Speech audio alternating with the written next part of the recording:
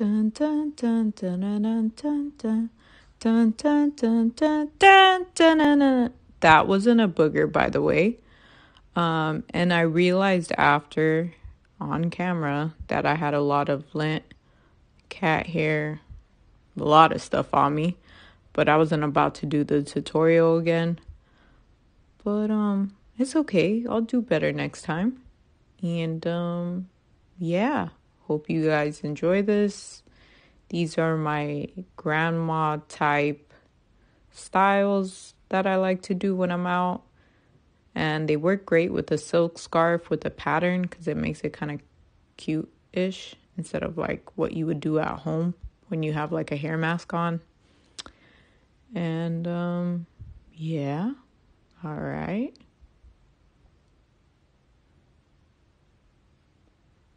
So this one's like if you have a small square scarf, you just got to pull one side a little bit longer so it'll cover up the back of your hair.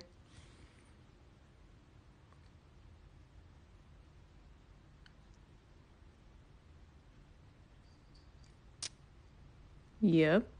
I realized I didn't really look at the camera, but that's also another thing I'll learn, or I'm learning.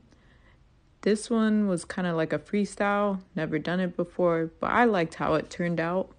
I just wish I fixed the back of my hair so I didn't look like an egghead, but next time I will. It's just a bunch of knots, I guess.